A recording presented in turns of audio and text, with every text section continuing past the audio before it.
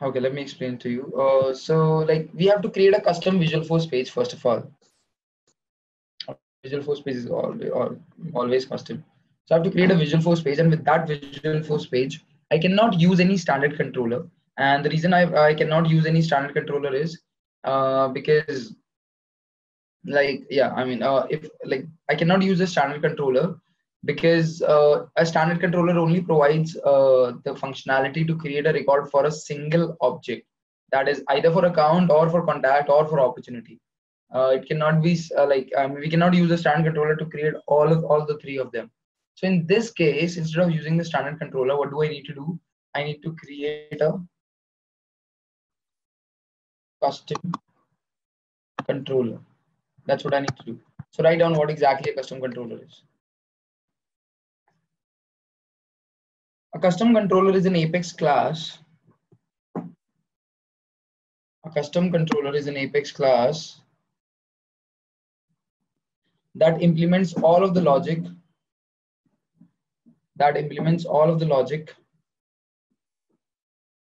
for a page, without leveraging a standard controller.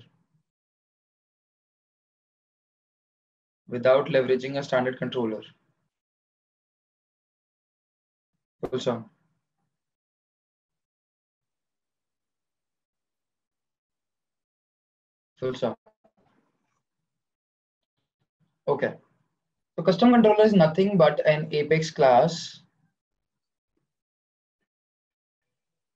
It's basically an Apex class that you can attach with a Visualforce page, and whenever you perform any action in that Visualforce page, it will execute the methods inside that particular Apex class.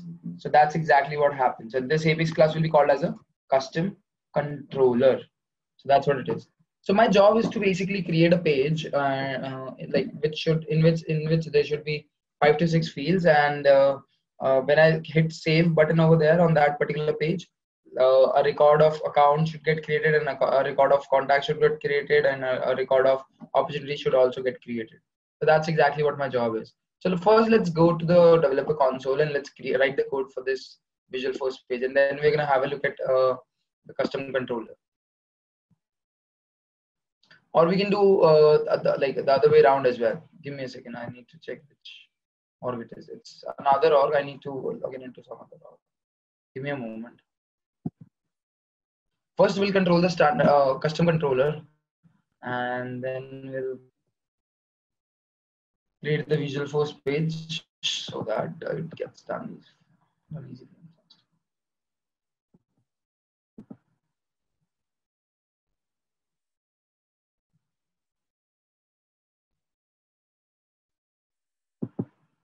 So let's go to the developer console and let's create a class. So all what I need to do to create a custom controller is to create an Apex class, and I'm going to give it a name of first controller. Let's say first controller is the name that I'm providing it. And inside this first controller class, so I'll just declare a constructor.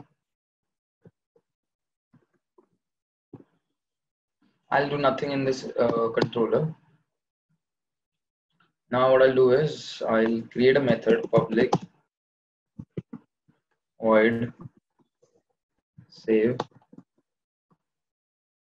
Let's say I'll make it as save the record. And inside it, what I'm going to do is I'm going to first, let's do it this way.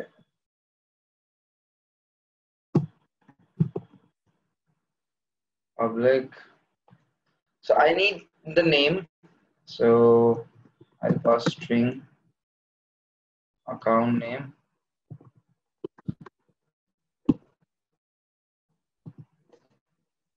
Public string account number of employees.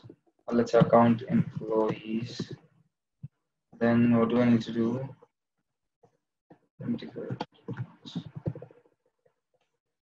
make sure to I mean, do not write it down right now, because there can be many changes that I can do later on.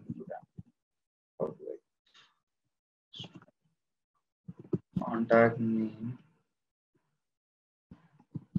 email,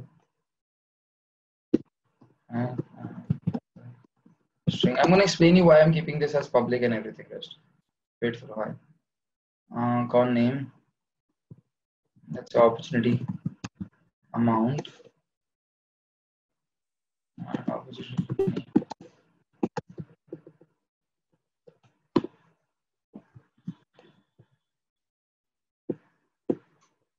And let's write down the code inside it. So in my Visualforce page, what I'm going to do is I'm going to provide, I'm going to have some text fields, and the values from those text fields are going to come into these variables: account name, account employees, con name, con email, and everything rest. So inside it, inside the save the record method, what I'm going to do is I'm going to create an S object for account. Account is equals to new account,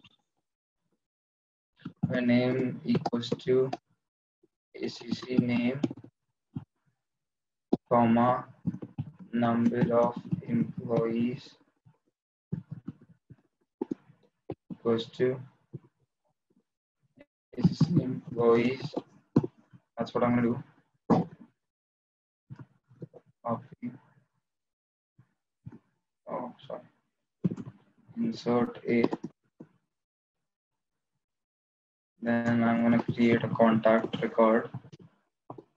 Text is equals to new contact.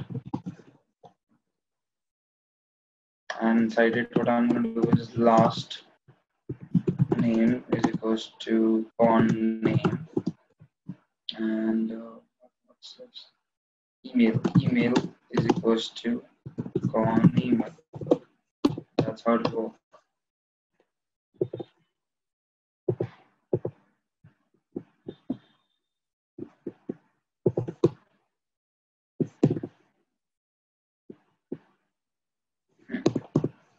Similarly, I'll create an opportunity.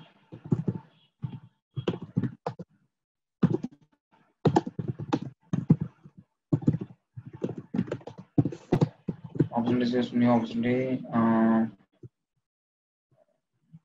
Name is equals to OPP name,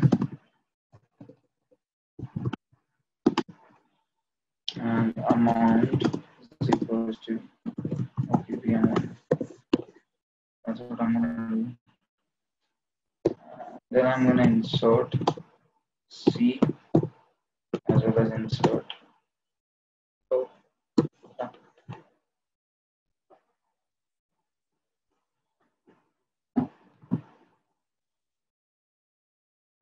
Oh, by the way,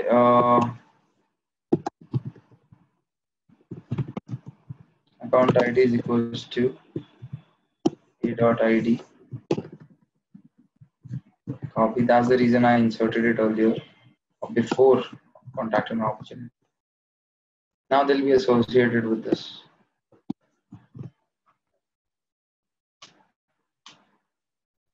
Unexpected token. What's the problem?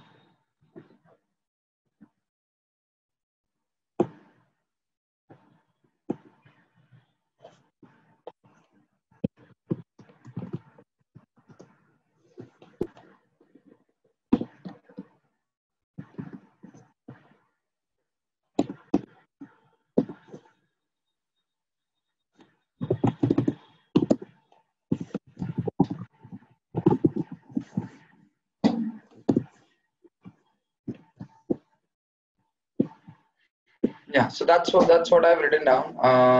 Like, here are some variables, and here is a method that I want to execute whenever whenever we hit the save button. That's what I want to do. So yeah, that's how you need to write down a controller now, or basically a custom controller. Now I'm going to go and create a Visualforce page. So let's create a Visualforce page. So it is like account, contact, opportunity, create page, right? Okay. So the first thing that I need to do over here is I need to add the controller, right? and the controller's name is first controller. That's what the name of the controller is. So I need to make sure that I add first controller over here, and yeah, that's what it is. So Apex controller, first controller, and then what do I need to do? I need to create an Apex form, then Apex page block, then Apex page block method, page block section, let's say. And inside the Apex page block section, I need to write on Apex input, not the field, but input text, right? And the value should be, right? So,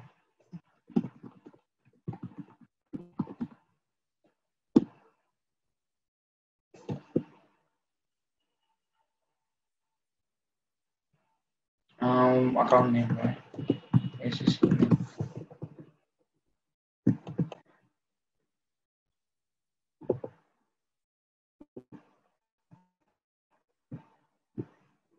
Where's the account name?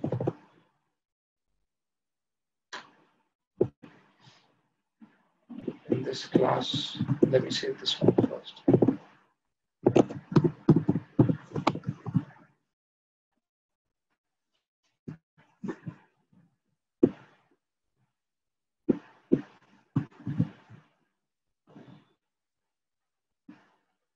I don't know what the problem is. I'll have a look. Let me see. So yeah, I've saved the first controller, and then it's about the Visualforce page. So I'm saving it as well. Let me have a look at what the problem is.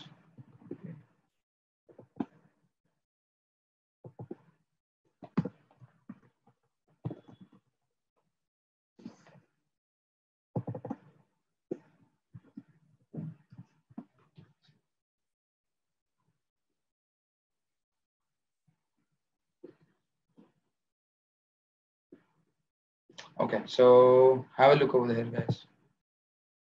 Unknown property first controller.acc name. So listen to me very carefully.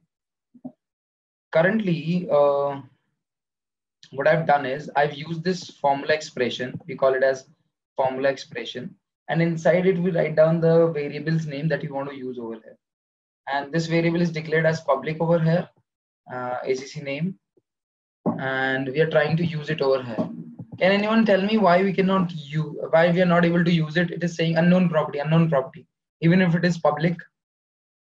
Anyone in the chat?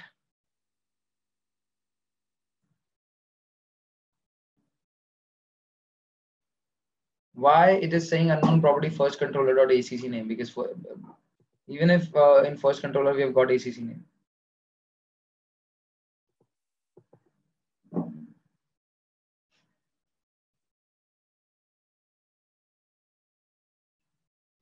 No one? Okay, let me tell you.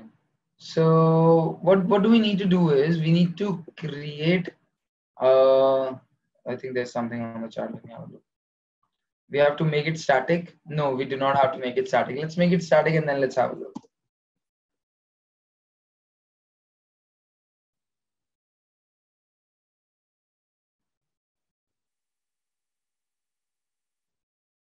So I made it static, and then I felt, then also if I'm going to try to save it, it's going to say the same error.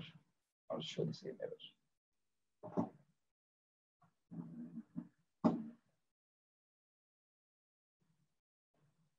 See the same error.